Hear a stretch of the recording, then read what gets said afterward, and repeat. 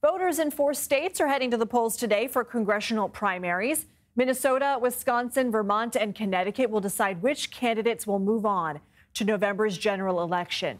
In Minnesota's 5th District, progressive Congresswoman and squad member Ilhan Omar is facing a challenge from former Minneapolis City Councilor Don Samuels. He ran against her in 2022, a race Omar won by a small margin.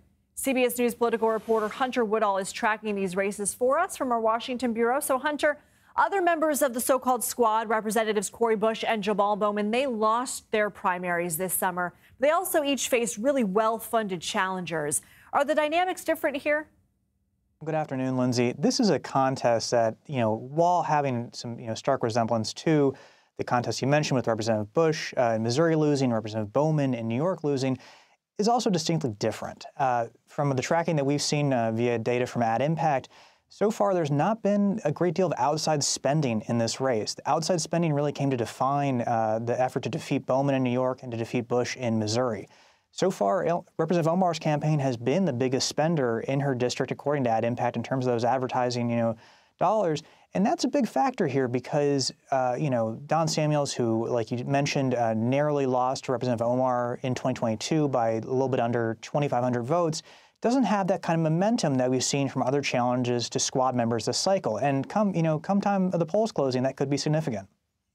You are also tracking some other primaries, one in Wisconsin, a Senate primary. Why is that critical?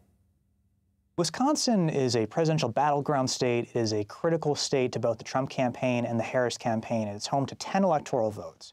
In Wisconsin, there's also a U.S. Senate seat held by Democratic Senator Tammy Baldwin. Republicans are rallying around candidate Eric Hovde in this GOP primary today, hoping that he becomes a Senate nominee. He has to overcome some lesser-known challengers first, but this is significant because Democrats have a very, very narrow majority in the U.S. Senate.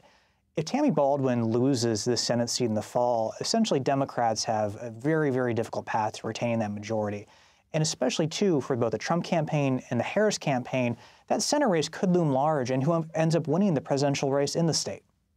Let's go back to Minnesota. Former NBA player and Republican Royce White is seeking Minnesota's Senate nomination to take on Amy Klobuchar. He's denied the results of the 2020 election. He's largely considered an underdog in this race, right? The race by Royce White here is one of the more notable things that's been happening. It's kind of flown under the radar.